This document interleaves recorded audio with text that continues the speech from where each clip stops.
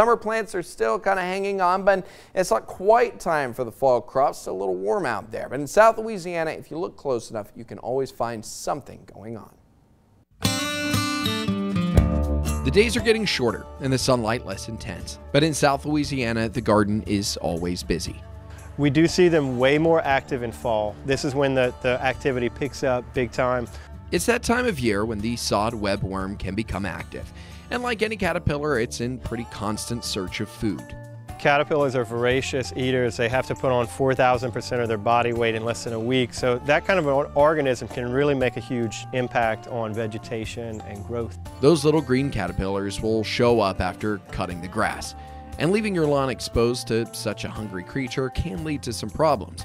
But protecting the lawn is pretty simple.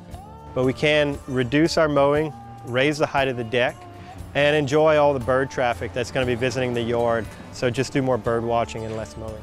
By simply leaving the grass a little longer, it gives the worm something to eat without leaving the lawn barren. And this time of year, the webworm can even offer a little bit of that spooky aesthetic, just in time for Halloween. You know, when we look up at our pecan trees and they're covered in these webs, Halloween's right around the corner. It's free decorations as well as a songbird savings account. Most of the time they show up on trees that are losing their leaves anyway, so having them eat through the leaves won't actually cause any damage to the tree. We'll also see webworms in our pecan trees, and we don't recommend spraying for those either. Your pecan trees are about to lose their leaves, so we go ahead and let that caterpillar eat the leaves, which is going to inadvertently be converted into songbirds. And of course, it helps keep some of those leaves off the lawn, all while getting it decorated for the season. In Lafayette, I'm Daniel Phillips, KATC TV3.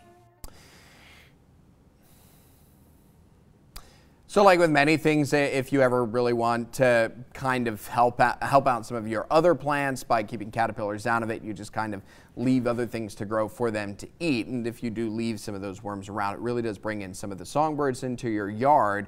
And like I said, leave the lawn a little bit longer, they'll stay in the lawn, and then it can keep them out of some of the other foliage as well. And then again, of course, the webs that you see up in the trees, all those leaves are going to fall off anyway, so just let them have it, and then you'll fill the tree up with birds.